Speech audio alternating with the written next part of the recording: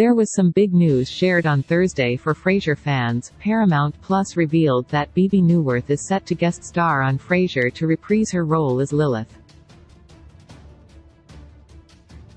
And an episode description was also posted. When they reunite at Freddie's birthday party, Lilith, in classic form, is far from pleased about having to share Freddie, Jack Cutmore Scott, now that Frasier is back living in Boston, the release reads. It was added, what begins as a fun party with friends and family, inevitably becomes a Lilith and Frasier showdown for the ages. And the series logline is, Frasier is off to a different city with new challenges to face, new relationships to forge, and an old dream or two to finally fulfill. Frasier has re-entered the building. Frasier comes from writers Chris Harris, How I Met Your Mother, and Joe Cristalli, Life in Pieces, who executive produce with Kelsey Grammer, Tom Russo and Jordan McMahon.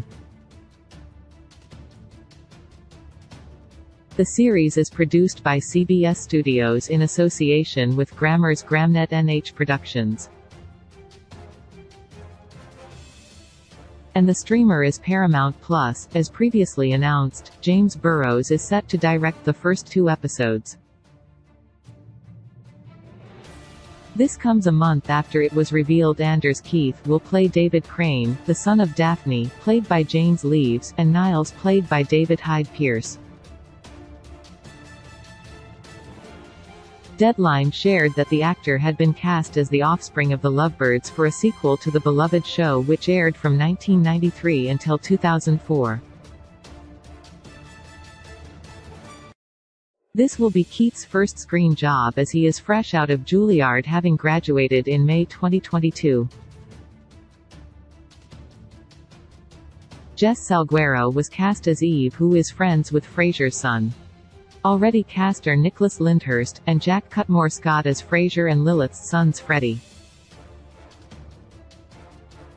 Kelsey is starring in the sequel. Leaves and Pierce will not be on board, and neither will Perry Gilpin, who played Roz Doyle.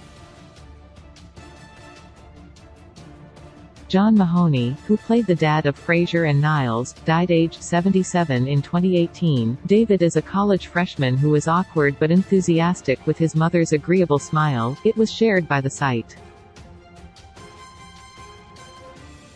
Daphne gave birth to David during the Frasier finale in 2004.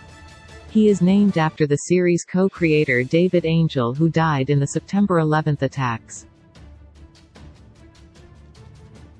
The Frasier sequel takes place in a new city. In a very funny way, it just took us to a new place, which was what we originally wanted to do, anyway, which was a Frasier third act, Grammer told People in a November interview. It's an entirely new life for him. The 90s saw Grammer propel to nationwide fame on the Cheers spin-off series, Frasier, with the actor reportedly in talks for years to try and revive the show.